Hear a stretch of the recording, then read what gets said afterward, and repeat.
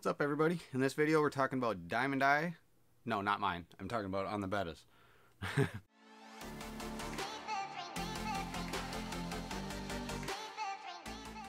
Alright, so first things first, what is diamond eye? So what it is it's when the Betta scales will grow over their eye, kind of like an eye patch. It doesn't always block their entire eye, it doesn't always block both eyes. Sometimes it'll do one eye partially or whatnot.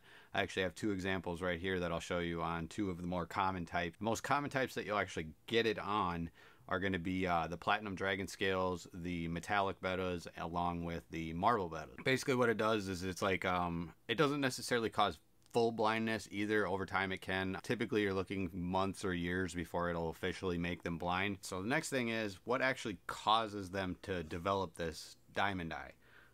Basically what it is a genetic trait that's bred through selective breeding to get fish like your platinum dragon scales or like your marble placottes, along with your metallics, like some aliens and stuff like that, tend to get it as well. And what it is what it does is the scale will grow over their eye. It doesn't physically hurt the fish in any way, shape, or form.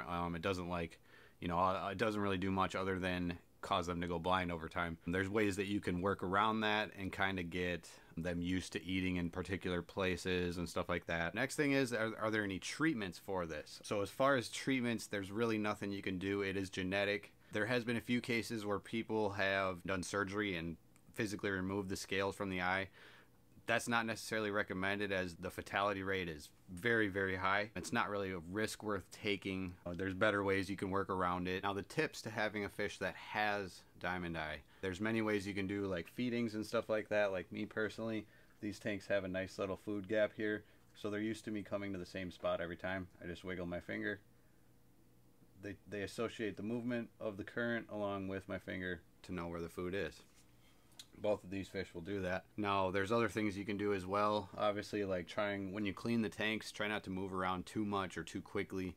It'll cause them to panic and they can obviously jump out or, hurt themselves smashing into something. Also, don't rescape the tank too many times, or too drastically, I should say. Even when you're doing plant trimmings and stuff like that, if you have a crazy garden tank and you cut everything down, the Betta's not going to know where it is, which can cause problems, obviously, with them and stress. The other thing I would recommend is a relatively low current, as well as when you're, doing your scape, try not to use too many things that are sharp or rough and stuff like that, just in case they do happen to panic, they don't get all sliced up. Other than that, let's take a look at these so you guys can get a close-up and see what they kind of looks like as well, so you can kind of determine whether yours has it or not. So let's get a first shot view of kind of what it looks like here. If you look at Pennywise, you can tell he has it on both sides of his head, on both of his eyeballs. You can kind of see how his eye almost looks milky. That is the scale is grown over the eye. You can see this eye does it as well. This one's definitely much worse than his other side.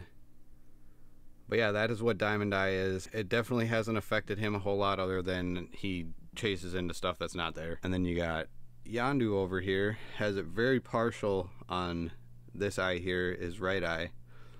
Let's see if I can get him to turn around here. His other eye is a lot more blue. Now this is a marble placotte Betta. They commonly get diamond eye.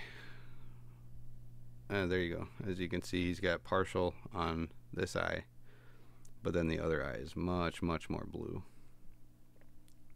There you go. Go into the light. Now, like I said, there's not much treatment you can do for it. Like I said, what I'll do is when I feed them and such, what I'll do is I'll tap the top of the water up here and kind of encourage them to, these guys definitely aren't very blind. They know when I feed them, but I do this anyway, knowing that they have it. That way they can, I can make sure that if it gets worse, they already know where the food's going. But as you can tell, he's definitely not as blind as this guy is. Pennywise here, he still knows where my finger's going, and he still knows when to eat. But you can tell he kind of aimlessly searches around a little bit. That pretty much sums that all up. It's pretty simplistic. It's just a genetic trait. Not much you can do about it. This guy here, when we purchased him, he already had it. It was really mild.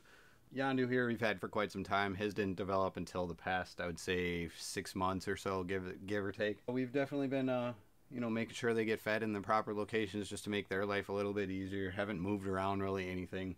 Definitely nothing sharp in either tank, so they are well prepared to live their best life as possible as I can give them. So that's about it for today's video. If you guys got any more questions about it that I forgot to answer or something like that, feel free to shoot them down in the comments below. Don't forget to give the video a thumbs up if you like it, and definitely give us a subscribe. Help keep the support and motivation going on our end.